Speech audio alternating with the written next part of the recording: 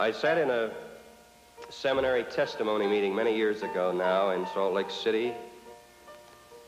I had the pleasure of conducting and turning testimony time to them. I asked them to do one thing, not for me, but for themselves.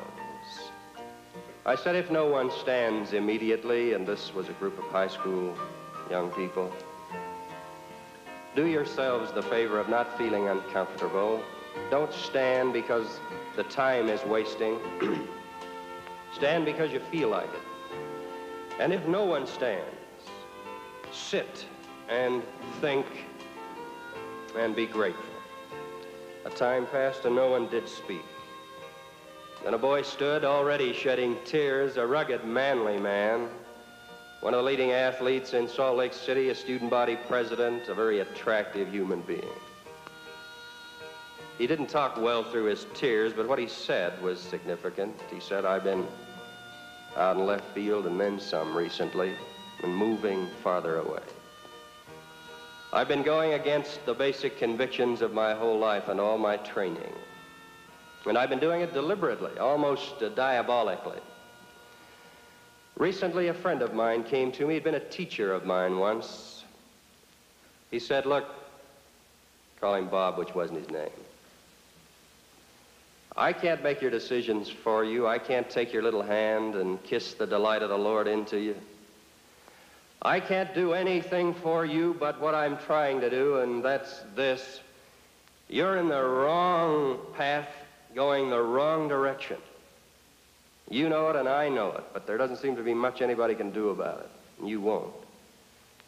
Do something for yourself, will you? And if you won't do it for yourself, then do it for me. I'd rather have you do it for yourself. Before you go to bed, every night, whatever time you come in and whatever you've been doing, will you open the Book of Mormon and read one chapter any place and then get on your knees and ask God if this is not His holy word? Do that one thing. There are many things I'd like to say to you, but you're not prepared to listen. But do that for yourself, and if not for yourself, for me. Well, he did it.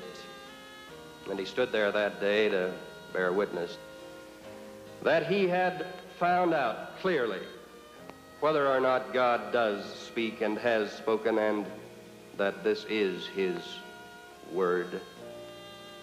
And this had given him the spirit and the strength to resist the path he'd been on.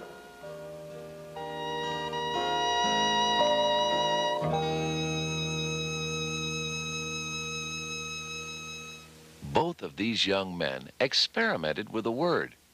Anyone who truly desires to prepare themselves may perform the same experiment with exactly the same results. If the experiment does not succeed, it can only be that the conditions of the experiment were not met.